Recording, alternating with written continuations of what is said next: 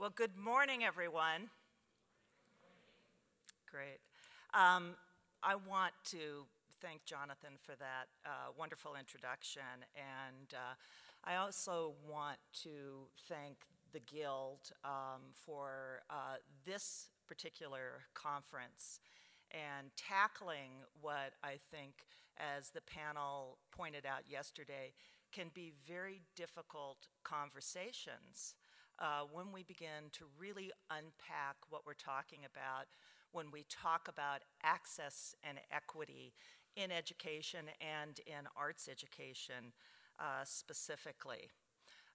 This conference and the work that you all do and that we do at the partnership is really founded on these two unassailable facts that we know about access and equity. The first is, and Jonathan mentioned Arts EdSearch, where we have created a repository for the most high quality research about the benefits of learning in and through the arts for young people. We know this to be true through our own work, but it is confirmed by research about the academic and the cognitive and the social and the civic and the personal benefits, in addition to the artistic mastery that comes through learning in and through the arts. That's one fact. And the second fact is, and is the focus of this conference, is that we know that there is inequitable access to that high quality education. Secretary Arne Duncan has referred to this, what he calls the opportunity gap, as a civil rights issue as well as being an equity issue. And I think the panel yesterday really spoke to that, because when we begin to talk about those inequities, who is it that we're talking about? What are the divides between the have and the have-nots? And we heard yesterday that it is about race and ethnicity and class and culture and power structures that have a lot to do with that, and that it is disproportionately young people of color. And the panel yesterday challenged us to be more open in talking about those issues related to race, ethnicity, and income, and to be courageous in our conversations. That really resonated for me, because at the partnership, we've had these conversations among our own staff. We are a diverse staff where there's 6 of us, but we are racially diverse. We also have different backgrounds. We have different ages represented. I would say the one place where we're not diverse is in terms of gender. We have just one dude on our staff, but we'd like to have more. He brings a great perspective to that work. But this came up recently as we were talking about our own work, because the mission of the partnership is to ensure that every child in America, every child, has access to a high quality arts education as part of a complete education and a balanced education. So we're very much focused on what we need to be doing to close that opportunity gap. And we were sitting around as a staff, the 6 of us, talking about this, because we're going to make this our focus, a special focus over the next couple of years. And so we began talking about, well, what do we call this group of students and young people that are not getting access to the arts? And you know, we talked about underserved students. You've heard that term used. We talk about students in need. We talk about disadvantaged students. We talk about students at risk. And one woman on our staff said, really, aren't we really talking about Black and brown children? And the whole conversation changed when she raised that issue. And we began to talk more honestly about how we need to be bold in our own work and in our own conversations. And I would say the conditions under which those conversations occur have to be conditions in which there is mutual trust and respect among the people involved, and also empathetic listening, that we really have to understand the position that other people bring to this. And the panel talked about that yesterday, I think, in extremely powerful ways. They talked about the importance of naming and framing the issues as they really are. And they talked about being able to talk about race and class and power structures as a first step, but also about meeting people where they are, particularly young people who are an asset in and of themselves, rather than us trying to do something to someone, to really take advantage of meeting people and understanding where they are at. Instead of our own agendas. And I heard and learned a new phrase yesterday that I think will become part of my own lexicon, which is around targeted universalism. How do we ensure that there is joy and learning for all students, for all young people, and for all children? And I think that's the challenge that we face here. And lastly, we heard from the panel yesterday that we are all change agents. Every single one of us in this room has the power to make change. And that's what this panel is about today. It is about being the catalyst for change.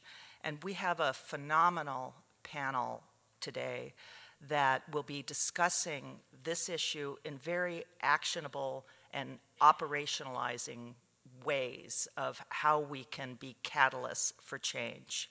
And I'm going to introduce each one of our panelists and invite them to come up, and then we're going to have a conversation. First, let me introduce to you Merita Irby. And Merita is the managing director for the Forum for Youth Investment in Washington, D.C. Merita is actually the co-founder of the Forum for Youth Investment, which was founded in 1998. She, along with Karen Pittman, are the founders there. And the forum is really focused on increasing the quantity and the quality of youth investment and youth involvement in the U.S. The forum supports organizations and communities that invest in young people by promoting what they describe as a big picture approach to planning, to research, to advocacy, and to policy development among a broad range of organizations that can help communities invest in youth and children and families. Merita has also been a teacher, both in Central America and in some inner city schools in the U.S. So please join me now in welcoming Merita Irby to our panel.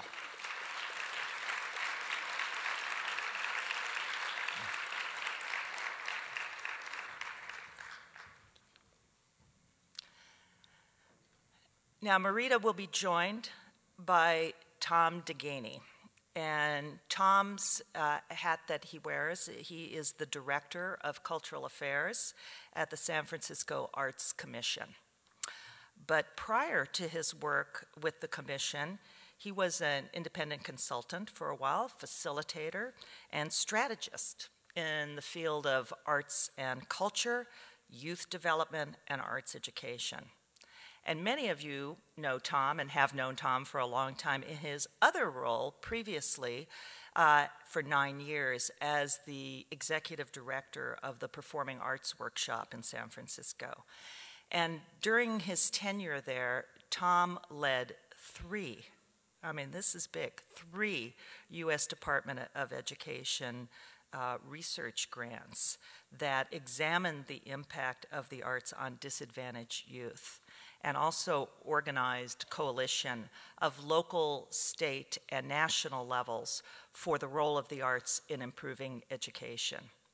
He has presented extensively around the country on the promising practices in program and organizational development. And he currently serves on the California Alliance for Arts Education, their board of directors, and also their statewide policy council. So please join me now in asking Tom DeCaigny joining us here on the panel.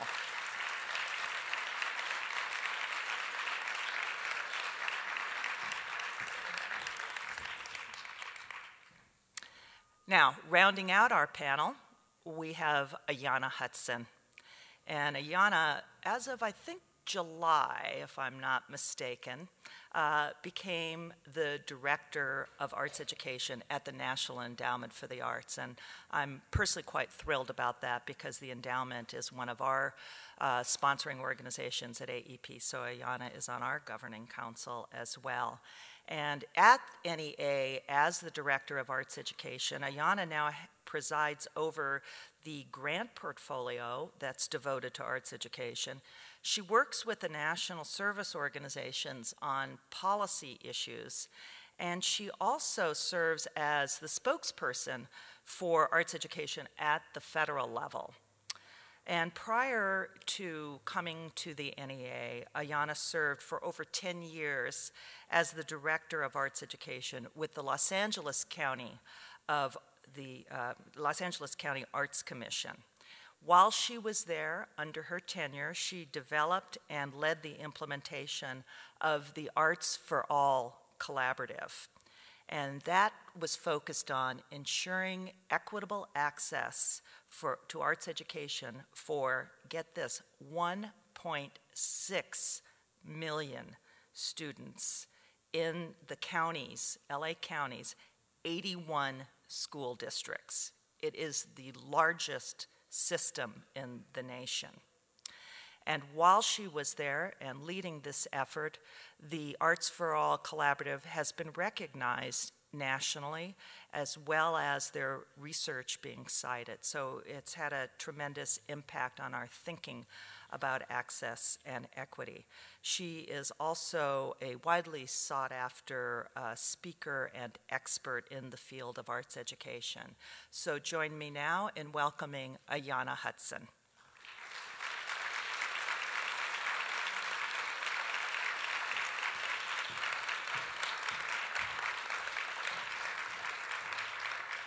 Now, I'm going to move over here and join the panel and start with our first round of questions.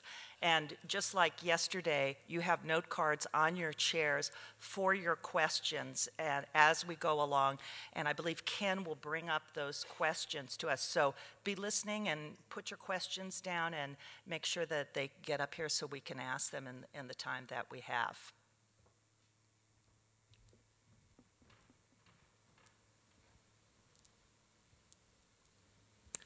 Okay, we're going to start with Merita. Now, Merita, I'm intrigued by this big picture approach and working with multiple organizations and working not just with one system, but multiple systems. So I'm going to ask you if you can unpack that for us and then specifically tell us, how do we ensure that the arts are part of the conversation, and as we as leaders and practitioners in arts education are at the table for those conversations? And we talked a little bit, I'm going to share a few slides that we talked about as we were prepping for today, but I just want to start by saying one of the reasons I'm so excited about being here, and Jonathan knows this, but I don't think I told you, Sandra, is in addition to being an 8th grade teacher myself once upon a time and teaching choir, my mother, who's now retired, was for 45 years an arts teacher. And when this came up of could you join this conversation? I was like, well, yes. Mother would not let me pass this one by. So I'm very, very excited to be here. I just wanted to pick up, kind of coming out of yesterday's conversation, the work that we do at the forum with communities across the country really are trying to bring the range of folks together in communities to talk about how we improve the full range of outcomes for children and youth. And when we're talking about these kind of community change conversations, fundamentally they really are about equity. Oftentimes, we try to kind of play tic-tac-toe with our young people. If you can see it, there's a little tiny print up there, but we tend to have the kind of, for low risk, or kids that we think are okay, tend to have more kind of the low risk or enrichment sorts of services, and then for the high risk, they get the high risk kinds of services. But what we really know about how people grow and develop is that at some point in your life you need a little bit of all, and that the things that make the most difference, often for the young people that are kind of targeted or labeled as at risk, is the kind of engaging, performance-oriented, I can demonstrate impact, making a difference kinds of things that you do in arts education. So just wanted to start off with that one a little bit, connecting yesterday's conversation into today, is that we are basically trying to figure out how we stop playing tic-tac-toe with our young people, but really look at young people from a whole person, whole child kind of approach in terms of the work that we're doing, and have that be the focus for how we come together as communities in this work. Families are trying to make sense out of all the range of resources that are out there. Oftentimes our approach is, and kind of business as usual, is that you kind of identify a problem and you kind of identify some funding and then throw a solution at it, and it ends up kind of leading to a little bit of a mess. I want to show you this next slide from a real community that tried to map the range of services and supports that were out there, and oh my goodness, if a typical family was trying to make sense out of that, it's a little tiny print across the top. It's sort of education, health and food, social services, all these different systems that you're also trying to work with as well in terms of your work. And how do we make sure these are connecting to families? As educators working with families, do you even know the kinds of resources that might be available and how to make sense out of that? It sort of becomes this kind of spaghetti bowl. And how do we look at it? That is one of the fundamental things that communities across the country, many of the communities you're working in, are really looking at. How do we kind of change that picture and that way of doing business? And the next slide, thank you, Bobby. The way that many of us are tackling this, whether you call it collective impact or community change or all these kinds of things, and really being that kind of change catalyst that Sandra's talking about, is how do you really start with the end in mind?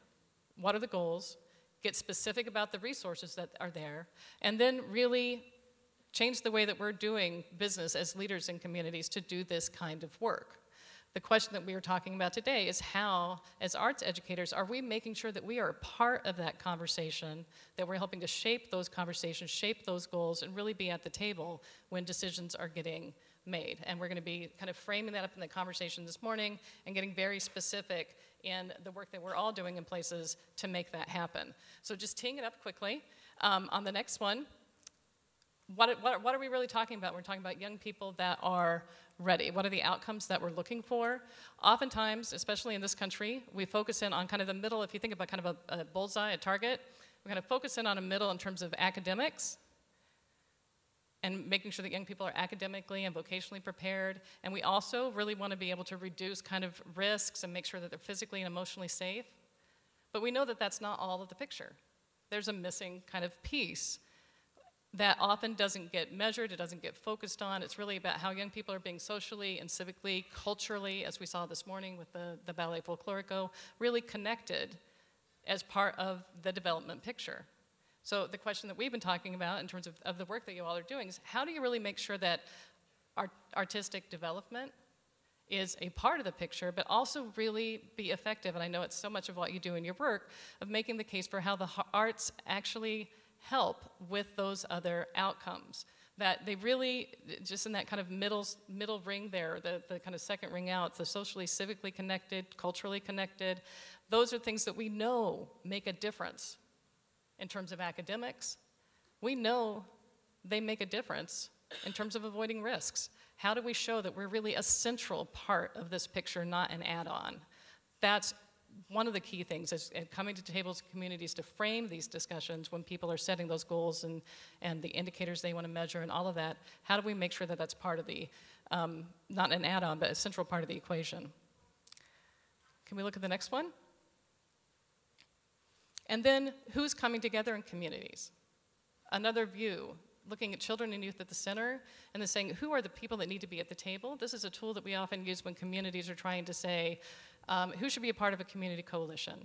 And they'll start off with some typical expected kind of systems and sectors to be around the table, and then we often say, well, who's not a part of this picture?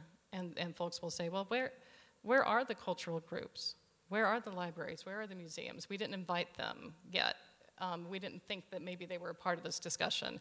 How do you help make sure if these things are happening in communities that you're actually a part of that work? And as Sandra was saying, what are all the systems that are out there that really the work that you do is key to helping them do the primary work that they care about, all the different places where this work carries out.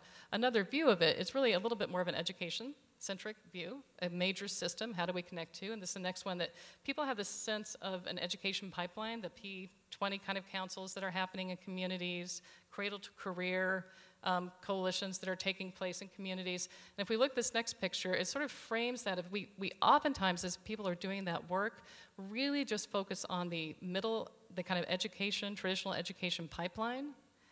But what we know is, one, there are gaps in that pipeline, kids fall through the gaps, and two, to be able to kind of help keep them in and going through, you need a little insulation around that pipeline. There are learning and engagement supports and a range of systems and supports that are out there trying to be supportive of that education pipeline. And where do we fit in terms of that picture as well, in terms of saying who should be at the table and who's really helping to provide critical supports in communities. So in that kind of first layer of insulation, is so, as well as in the schools themselves, is so much of the work that we do. And then you also have this outer layer that's really kind of the basic services piece of the picture. In drawing pictures like that, people are, again, increasingly coming together to say, how do we connect this together in a more coherent way, really focused together on the goals in that target that we were looking at. But even in communities, in terms of the coalitions and things, people tend to have this idea of, we pick an issue and then we'll pull everybody together in the big tent to tackle that issue. I'm just curious, how many of you are part of kind of arts education coalitions in your communities? How many of you are part or connected to a coalition that's focused on something in the name other than arts? And how many of you are focused on, or how many of you are actually part of more than, say, 5 coalitions in your community? More than 6? More than 7? More than 10? We have winners over here with 7. Oftentimes we have a 10. We have more than 10. You're very active in your community life, right? There's a lot of work that's going on in communities, and increasingly there are these kind of cradle to career sorts of efforts that are trying to help think about how to connect the dots. Why? Next slide. Business as usual when it comes to coalitions. This is another community map. This is a county up in New York State that was basically actually trying to make sense of all the difference. You'll see arts up there if you looked at the small print, all the different kinds of coalitions by name in a community. People have a sense that we need to come together, and it's not that we don't have some work to do on our own to be able to move issues, but how do we come together and actually try to make a little bit more sense about that picture as a whole. We look at this next picture. I have some real views of this, but this is a very simplified view of what some communities are looking at, of how to be able to have some partnerships and actually have them connect in a little bit more of a coherent way around the goals that we're caring about, whether it's looking at early childhood and school age and older youth and looking at kind of college career connectedness, or looking at very specific issue coalitions and how do they connect in. And if anybody's interested, or we have more time, I can show you maps from places like Atlanta and others that really have looked at the intentional connections, and it's almost like a virtual kind of infrastructure in the community for bringing about change when it's looking at making things better for children and youth. So just kind of wrapping up with this piece and turning over to my colleagues up here, if we just look at one more, I think that's up here, that we just wanted to kind of set as the starter of it. Yes, we need to start with the end in mind when we think about kind of the arts education. How are we making sure that we're really part of the picture? Is Bobby still over there? That we connect to the goals, that we really are seen as key supports when people are drawing those community maps of who's out there doing this work, and that we really are linking to some of the key decision-making tables that are out there. And as we have some of the discussion this morning, we're going to get more concrete about how we're really influencing that and being change agents in our communities, and where these kinds of activities, these kind of collective efforts are happening, that were central to the conversation, especially in policy conversations when it comes to things like quality and other things where it's like, what does good look like? We know a lot about that in arts education. We can bring something key to that table and need to be in the midst of the conversation as it's going forward. Great. Thank you, Merita. That is extremely helpful, I think, in understanding that we're not just talking about one system, we're talking about multiple systems and how they interact with one another. The idea that we would start with the ends in mind and thinking about our role as arts educators and arts leaders to be part of these conversations, not just as an add-on, but as really part of the solution and helping us to think about how we might map out all those different relationships. I want to turn to you, Tom, next, because you have a couple of different perspectives to bring to this now with a city organization, but also with the Performing Arts Workshop previously. So I want to get a little more concrete now and ask you in terms of what lessons you have learned and what people can do. I particularly would ask you also, because I think one of the things we get sometimes confused about is about our role as advocates. Many of us don't think about ourselves as being advocates and advocates when it comes to policy issues. That feels oftentimes uncomfortable, and you have had a lot of experience in working at those different levels. So share with us, if you can, thinking about the sort of the framework that Merita has laid out for us, what kind of concrete actions can we take to make sure we are part of the conversation and we are impacting what's happening in our community, but we're also having a bigger impact as advocates for policy change as well? Certainly. Well, first I want to thank the Guild for putting the issue of cultural equity front and center throughout the conference and here on the main stage. I think this is a civil rights issue, and having been recently at the Grantmakers and the Arts Conference in Miami, this is a conversation throughout the arts and I think throughout education. So I think it's a critical time for us to be moving this conversation forward and defining ways in which we are going to be moving that change forward. So I thank the Guild for doing that for us this week. I think in defining what advocacy is and why it's important to engage in advocacy, I used to think of advocacy as storytelling and telling our story. But I think now that I have moved into the policymaker side of things, I see it much more about advocacy is listening. And how we are listening to where there is need and the desires and needs that policymakers are defining and how we begin to influence change.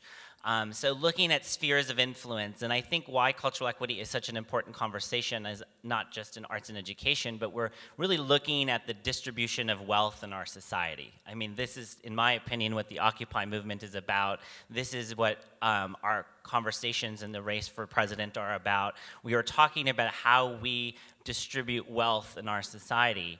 And so we have to look at where the influences are in terms of how we influence change and bringing people to the table for that conversation. So I think about that, and one of the first areas of influence I feel that it's closest to us are our philanthropic partners. There's a report recently that came out from the National Committee for Responsive Philanthropy entitled Fusing Arts, Culture, and Social Change by Holly Sidford. It clearly articulates the return on investment when funders make an investment in funding advocacy. And I know, having run a nonprofit, that more often than not, those people investing in our work who are distributing wealth to us in our work as change agents are interested in the direct service towards the individual young person. So I think trying to understand better how we can first have a conversation with those people who are our partners and investors who believe in the work we're doing, and helping them better understand why investing in your time at a school board meeting or your time at a coalition meeting, or why sitting down with rec and park staff who are working on recreation issues for young people and youth development issues, why that's important work and it deserves to be funded, is one of the very first spaces where I think we can start to have an influence, is to make sure when you're meeting with your foundation program officer, when you're bringing people in to see your program, you talk about partnerships and ways in which collective action are a part of the work that you do. And don't undersell it, and don't undersell the value and the cost on your salaries time, your organizational time. It should be a part of your budget. You know, it needs to be really, I think, embedded in our work. And until we do that, we're going to be at a disadvantage, because it's going to be something you feel like you do in your spare time. And I think we need to move that more central to our organizational structures, to how we budget, how we have those conversations internally, and articulating the outcomes we want to have and what participation we're going to have in the policy framework. So with that, I just want to ask, how many people here have had a conversation one-on-one with a member of your school board or an elected official in the past year? Good, that's great. How many people have presented at your school board in a more formal fashion or in a broader community setting? Sure. Great.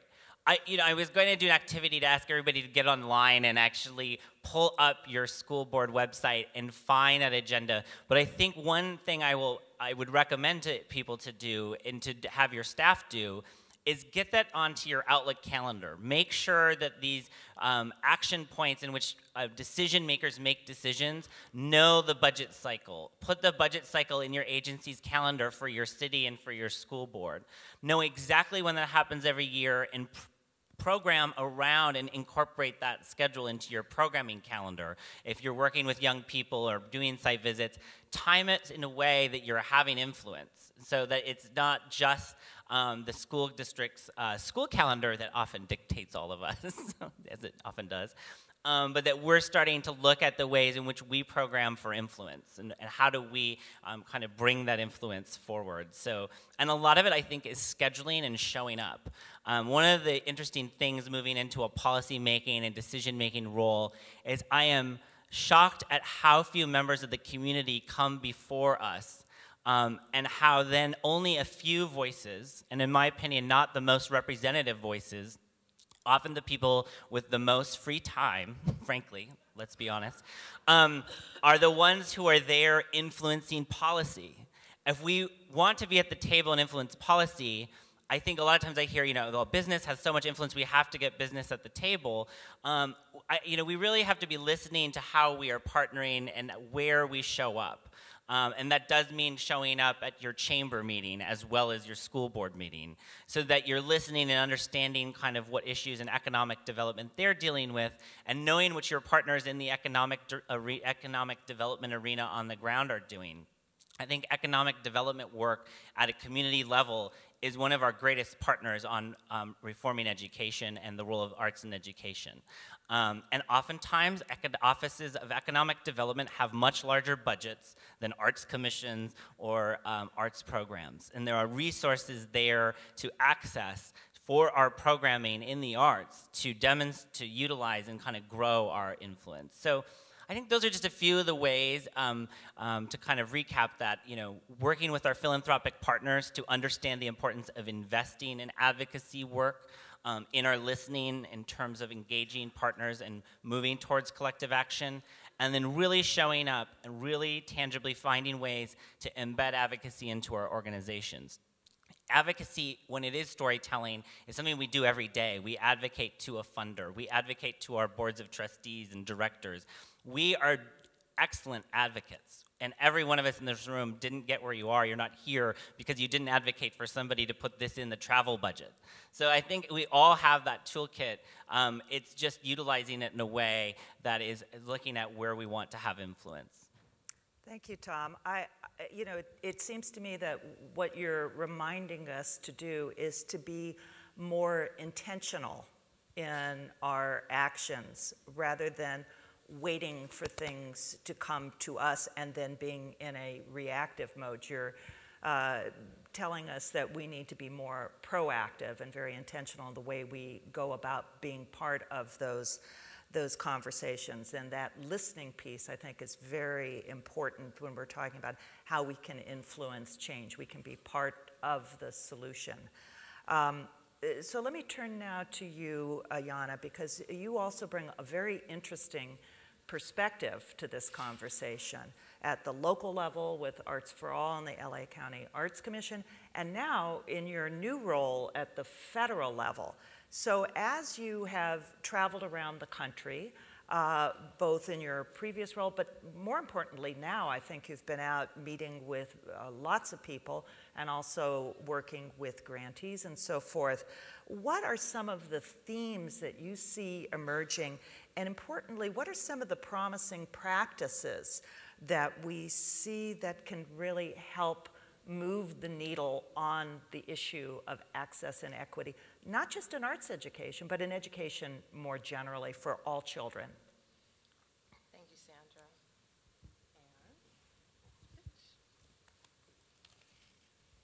Hi, everybody. It's so good to be here and to see old colleagues and old friends, and look forward to lots of dialogue and conversation over the course of the conference, and making new friends, as well as my honor and sincere pleasure to be here with you all this morning.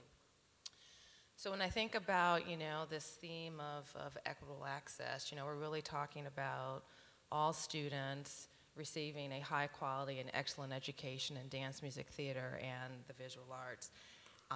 And for me, in terms of what I've learned, both in LA County and my new role at the federal level, I think about this issue a lot, and what does this really mean? And it's, how to, really building on the themes and the conversation that is taking place today, to this morning, how do we move out of having this isolated impact and working in a more narrow kind of focus to really impacting and changing whole systems? When we're working individually, we're working with a targeted focus group of students. And when I think about equitable access, I think about all students, and how do we impact and change the systems that are serving those students? How do we impact and change whole school systems, whole school districts, and whole communities? Of course, this is a hugely audacious goal, right? And it's really, again, building off of the theme, this is a goal that is too big for us to solve by ourselves and too big for us to work in isolation. So we have to think strategically, we have to think super big, and we have to think really, really bold in terms of how we're going to move forward collectively. So again, building off of the work that was happening, that continues to happen in LA County, working across 81 school districts, and now really thinking nationally and broadly. I've had the benefit of really working with, learning from many statewide initiatives that are taking place across the country, that are also really thinking about and pushing that envelope forward in terms of equitable access for all students for arts education. So Sandra asked me to really think about, what are the kind of common factors that we see. So I think about work that's happening at the local level in places like LA County, right here in Dallas in terms of the Big Thought Initiative, Chicago, Ingenuity Incorporated, and then thinking about statewide initiatives too, statewide work happening across North Carolina. I'm sure people are familiar with the A+ schools model, which is also in Oklahoma, Arkansas, moving into Louisiana. Thinking about ABC schools in South Carolina, Whole Schools Initiative in Mississippi, Connecticut, Tennessee, Idaho, Maryland. There are statewide initiatives happening across the country. And so when we really examine why are those initiatives successful, why are they having an impact, as Sandra said, and really kind of moving the needle, I think there's some really important lessons that we can learn and some trends that we can really begin to see emerge across all of these programs. So I think one of the biggest lessons that we can learn in terms of, how do we begin to really impact the systems? We know that systems change is driven by data. And I think at the fundamental, basic level, when you peel it all back, it all boils down to the data. What do we know about which students have access to arts education? And I think it's hard to move forward, to even know where you want to go and what you want to address if you don't know what's in place and what that baseline data is. Where is a school, really now thinking about K-12 arts education, a school or a district, what are their strengths in terms of curriculum and instruction and professional development? How are they allocating current resources? Who are the, Merita talked about mapping the partnerships. Who are the current partnerships that that's working with the school or the district? Really identifying what the strengths are, but also the opportunity to identify where are the gaps. Where, if we know we want to get to 100% equitable access, where are we along that spectrum, and really using data to help us to inform those decisions. And I think, you know, when I think about the role of an arts organization in that, Merita and Tom really talked about this kind of coalition building, and Sandra talked about, you know, we are the change agent. So if something isn't in place in your community, how can you build the broad coalition to bring many different voices together, to get an audience with the school board member, with the superintendent, to really drive this conversation forward, starting at the very basic level, again, of the data collection. And how can you be part of that team of business leaders, of school board members, of principals, of teachers, of artists, of parents, coming together to really have a real, true, raw conversation about what services and what the education is going to look like for students. So being part of that team to actually collect the data that's so important to be able to make decisions moving forward. And one of the other points I want to underscore about data, of course, establishes the baseline of where you are. And when we really talk about moving the needle, how do you know the progress that you've made? Or how do you know where you need to readjust along the way? You keep checking back into that data. So that data piece is super, super important. I think the other kind of big trend that emerges across statewide work and other local work that's happening is once you have the data, really using the data to drive planning and to drive strategies for how you're going to impact whole systems. So a plan, of course, and going through a planning process provides an opportunity, working within a broad, cross-sector, diverse coalition, to develop a shared vision of where you want to go, really a common agenda, getting all on the same page, of really getting in and examining that data and identifying, again, what are the strengths, what are the gaps, and how do you develop a roadmap then, using the data of how you're going to move forward to get to this goal of equitable access and all students learning in and through the arts and dance, music, theater, and the visual arts. This is also an opportunity, I think, again, building on a theme and a trend between my two other panelists, is really, this is an opportunity to understand what are the other needs of the school district. How do you use this planning process and the data to really have fundamental conversations and to understand, because you are a part of this team now, what are the broader needs of the school district, and how can you have strategic conversations about, this is what we know to be true about arts education in this school, in this district, in this community. What are the broader needs of the district, and how can we begin to connect those dots, and how can the arts be an effective partner in helping the school or the district of the community to really drive and to meet other goals that they may have for students.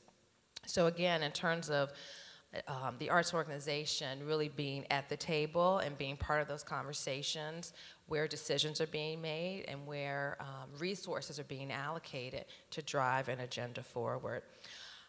Also being part of the planning process really helps one to understand how the work you're doing now can fit into a broader, larger strategy. Again, this idea of moving out of working in isolation and connecting your work to something that is a larger strategy.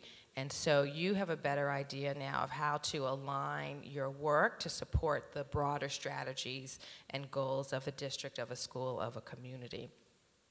The other thing I think we can learn across community-wide coordinated delivery systems, thinking about statewide models, is there's no competition between discrete instruction and integrated instruction. initiatives that are working to impact systems and to embrace all youth in terms of this holistic model of arts education.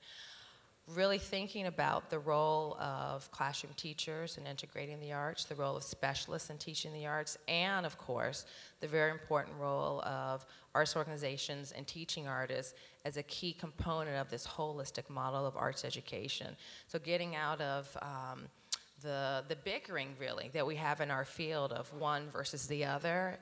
Really, one of the trends and what we can learn is that we all need to work collectively together, and when you have a strategy, you can carve out a role and a place for everyone. Again, the job is too big and we have too much work to do, but there's a place for each one of us to move it forward. The other piece that I want to highlight, I think, in terms of what we can learn, you know, when we think about data, we think about the plan and where we want to go, and we know that we need this holistic model of instruction. One of the other areas across these initiatives is this idea of building capacity and really leadership development for all teachers, principals, district, and community leaders. And I think the operative word here is really all.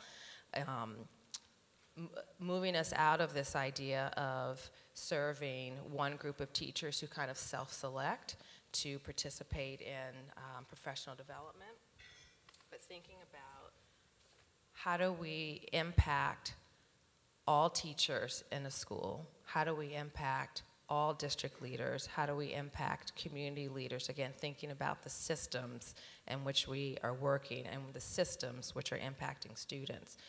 So thinking about the data, thinking about the plans, how do we now, well, what would it look like to come together in collaborative consortia to really think about serving all teachers in a district? What are the needs that the district or the school may have in terms of driving this agenda for equitable access? And again, how can you be a key partner and align the very critical and valuable services that we can provide as an arts community, as a key player at the table, but again, not working in isolation, thinking about the broader picture, forming our own coalitions, and really driving this agenda of serving all teachers. And that's really one of the best practices that we can learn from other initiatives as well. I'm not sure if people are familiar with Michael Fullen's work and choosing the wrong drivers for whole system reform, but this is one of the pieces that he talks about in terms of, in order to really impact systems, we're not talking about serving one teacher or two teachers or three teachers, we're talking about impacting all teachers across a district or across the system. I want to highlight a couple other quick things, what we can learn again across all these initiatives. Each one of these initiatives is really evaluating and measuring their work. Not just evaluation to evaluate your work, but really looking constantly at data to see where are we moving the needle, where are we not moving the needle, and how can we make adjustments along the way. I know in LA County, one of the tools that we put in place was something called Arts Education Performance Indicators, which the name was supposed to be aligned to the AEPI, the Academic Performance Index that the state of California has. So we had AEPI and really established these kind of just 5 critical success factors that our broad coalition constantly, every year, every other year, we're surveying school districts, and we were looking at that data constantly to see where were we having an impact, where were we not having an impact. But using that as a unifying system in terms of the data to keep checking back in, and there's agreement of how we're going to do that. But I think the big idea here is to use the data to constantly improve your work and to see how the needle is moving. The last point that I want to highlight in terms of, again, looking across the spectrum nationally and thinking locally as well, that one of the key factors of the success in these various initiatives is the establishment of a backbone support organization. So I think to really impact systems and to impact kids, and that's what we're talking about here in terms of really getting to the essence of equitable access for students. We know from our experience and we know from research that there is an entity in place usually that makes sure that all the partners and all the strategies continue to move forward and that everything is aligned to the overall strategy that has been put in place. This entity also ensures continuous communication and ongoing dialogue across partners and the broad coalitions that have been established. And in terms of the arts organization, really thinking about if something doesn't exist like this in your community, does your organization have the capacity to take on this leadership role? And that's really what it's about, leadership, and it's about making sure and understanding that we are the change that we want to embody and that we want to see. So it really determining, do I have the capacity to take this on? If not, is there another entity in my organization that is suited to do this? But that's really one of the critical success factors across all these initiatives, that there is, while there are multiple players and multiple partners, you need something that's keeping everything grounded and keeps everything moving forward. When we think about the work taking place here in Dallas, Big Thought really serves as kind of that managing partner. In LA County, Arts for All, LA County Arts Commission kind of served as that managing partner. In Chicago, with their work that's taking place to ensure equitable access, Ingenuity Incorporated really serves as kind of that managing partner. So really think about, is that a role that I can take on in my community to really provide the leadership to create the broad coalition and the broad sectors to then really engage in the various steps that I outlined in terms of really thinking about how can we impact the systems that are serving youth. That's an excellent question. Effective advocates. I want to underscore Ayanna's point about the importance of evaluation and data. A lot of us don't think about that until we're toward the end of some of our work. And it's so important to build that in at the front end to establish that kind of baseline as in terms of where we are. That's the only way in which we can measure progress and improve our practice over time to see what is working and what is not working. And that's the kind of evidence I think that is so powerful with decision makers and other influencers and elected officials in terms of really recognizing the role that we all play in ensuring a well-rounded and complete education for every child that includes the arts. With that sort of background and platform and strategies and tactics in mind, I want to turn to a couple of very excellent questions that we have from the audience that I think take us down a little bit deeper. And this is a very, this question to me strikes me as a very nuts and bolts kind of question. So this is to any of you. Many of the large-scale arts initiatives focus on exposure and basic training for younger children. And the question is how can we scale up these highly impactful teen years programs that are often more specialized and advanced and more specialized and advanced? And how can we create a deeper experience for also smaller numbers of youth, you know, say 30 to 180? So really, what can it mean for some of the work that our individual organizations have? How do we translate some of this for those teen programs?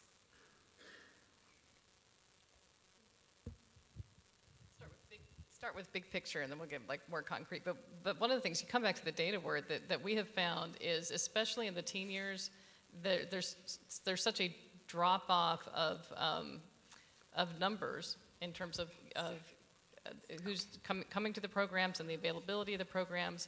But when we're talking about some of these tables where some of the agendas get set and the resources get allocated, there's not an awareness really of how much that's a part of the picture. And so what we found in places where they've been able to come with the data to the table and paint it as basically an access question and a kind of just gaps in terms of what's happening with time in the teen years, that it's making the case for, and what's going to be able to fill in those gaps. And so it's again, it kind of comes back to before there's scale in terms of just programming, and again, I'm happy to let my colleagues up here speak to this a little bit more, but in terms of just being able to make the case for why we need some of these things to go to scale, when people start looking at the just huge gaps in terms of numbers of young people that are out there and who don't have access to any of this, it just starts to pose the question in a different way. So being able to bring that data to a broader set of community stakeholders and do in some of the ways that we've been talking about, be able to make the case for that, I think it's one of the key things for how to take those things to scale. And what I'll just say, in the communities, you're talking about the backbone support kind of organizations and how they're sort of managing partners within coalitions around specific things like arts education. What we'll find in many communities is that there's a coming together of those, of the different coalitions, almost a coalition of coalitions to be able to do some of this work. Or you find those organizations in mayor's offices or United Ways or school districts taking the lead.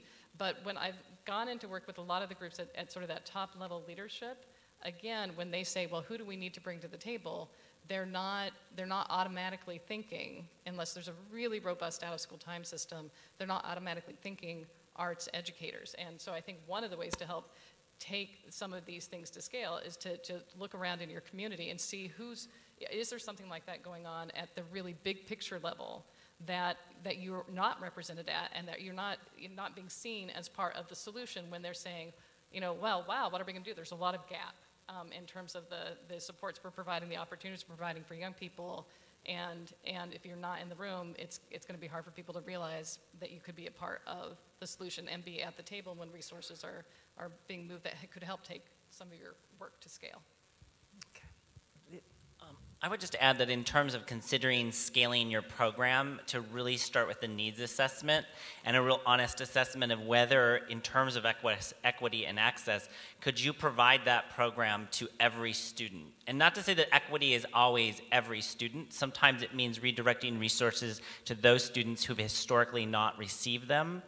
So perhaps looking at that scale, I know in San Francisco, the Arts Education Master Plan, we identified that middle schools had historically been underserved in arts specialists. So the school district dedicated money from a Prop H measure, which was a funding measure to support our Arts Education Master Plan, and we directed a large majority of that money to arts specialists in middle school because that was the gap we found in the needs assessment.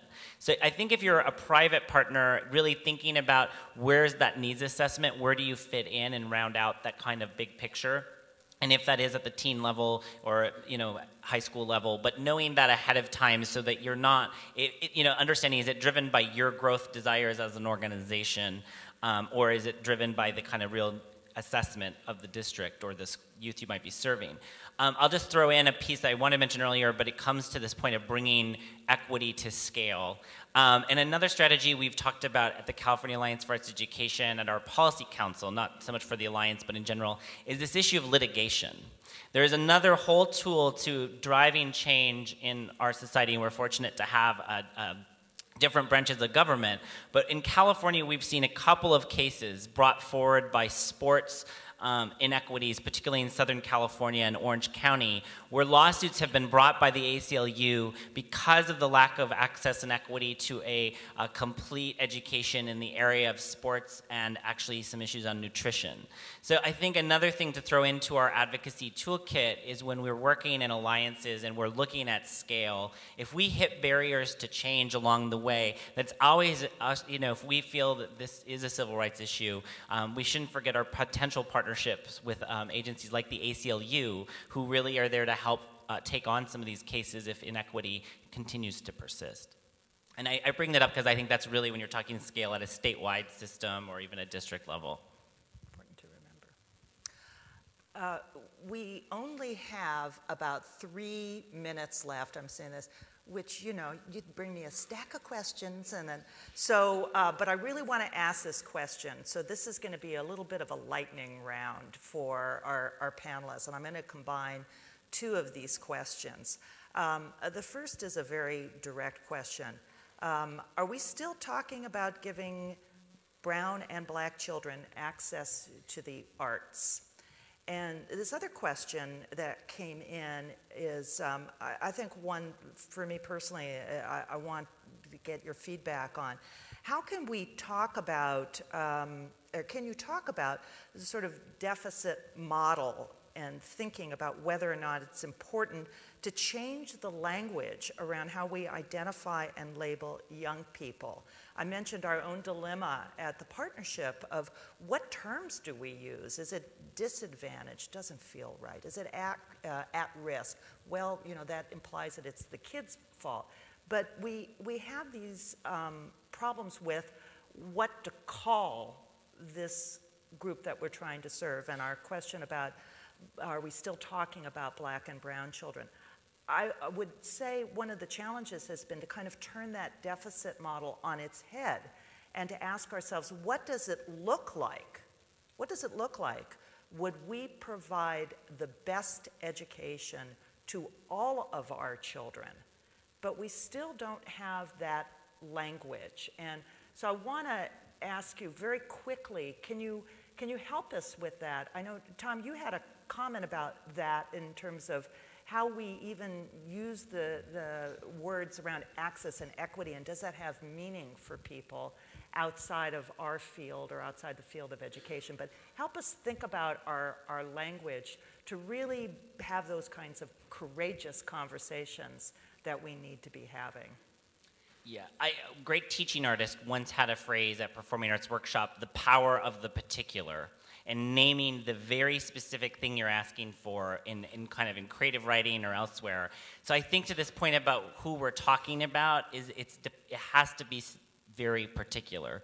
And I think one of the messaging lessons we learned at Performing Arts Workshop was that the primary message of equity is broadly interpreted. Almost anybody can kind of put themselves in an equity frame and feel like something in their experience is not equitable. If you're talking very specifically about a school, and for me it's a lot about income, and I think we see a lot of kind of interchanges around race and class in terms of inequity, but if you're looking at one school and you compare it to another school, and this is where the data comes in, you need that data to show what this school gets, what this school doesn't get. And in the messaging framework we worked in, it's like, this is not fair. This school, which is predominantly African American and has parents who work every day and cannot fundraise in the same way that this school, which is predominantly white and whose parents have mobilized to ensure that young people there get an arts education, that this is not fair. And that you're taking that fight to your school board, or if no one's listening, to the ACLU. And I just want to echo and underscore what you just said, because I've seen in my own work that real data, where you sit around with a group of principals across the district, examining data about who has access and who doesn't, and the data tells the story. The data brings to light these Title I schools don't have access. These Title I schools or these other schools do have access. But the data then, so you're not coming from strictly from your passion, which we all need to bring to the table, but the data gives you the concreteness, the proof in the discussion. And I think from there, because when you have the data and the conversation of not fair, I've seen even superintendents get that. They get, well, it's not right that these students over here have something and these students over here don't. And parents, of course, get that. Why do my kids not have something that somebody else has?